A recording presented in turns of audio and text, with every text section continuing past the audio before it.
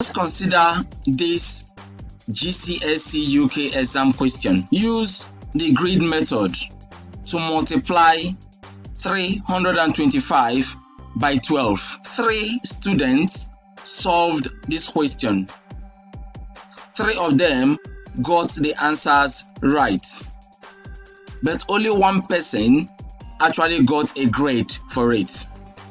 Let us see what they did. Student 1 just multiplied 325 by 12 and got the answer. However, did not answer the question, hence failed. No grade for it.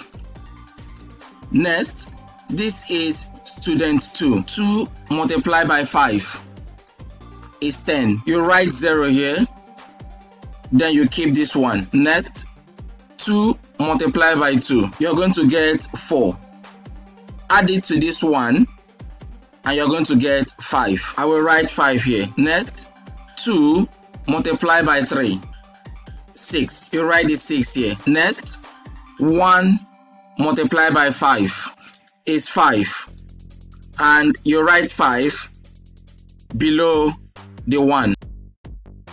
Next, 1 multiplied by 2, your answer is 2, and we move a bit and we write 2. Next, 1 multiplied by 3 and you got 3, and we write 3 here. Next, we add them up. This 0 will just come down. 5 we add to 5 and you get 10. 0 will go here and we take this one along. 6 plus 2 is 8, plus this one is 9, and we have 9 here, and 3 will just come down. Student 2 equally got the answer. However, just like student 1, failed to follow the instruction and hence got no grade. Let's consider student 3. What did this student do differently? Now, the first thing that student 3 did was to draw a table like this.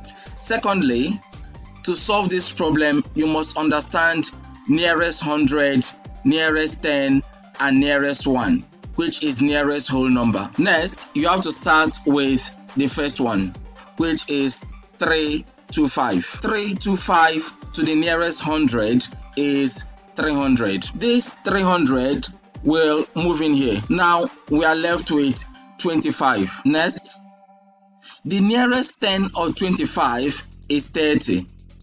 However, you are not allowed to modify the question. Hence, I will have 20 and I'm left with 5. I'm going to write the 20 here and the remaining 5 is here. When you add them up, it must give you back whatever you have here. Next, consider 12. 325 went to the row and 12 is going to the column. Nearest 10 of 12 is 10. Hence, I will write 10 here. Remaining 2. And I'm going to write the 2 here. Next, 10 multiplied by 300. You have 3,000. Next, 10 multiplied by 20. And you got 200. Next, 10 multiplied by 5. And you got 50. Next, 2 multiplied by 300. And you got 600. Next, 2 multiplied by 20. And you got 40. Next, 2 multiplied by 5. And you got 10. Next, you add them in their rows. 3,000 plus 200 plus 50. And you got 3250. Next, 600 plus 40 plus 10. And you got 650. Next, 3,250 plus 650. Student 3 got the answer and will be awarded the full mark.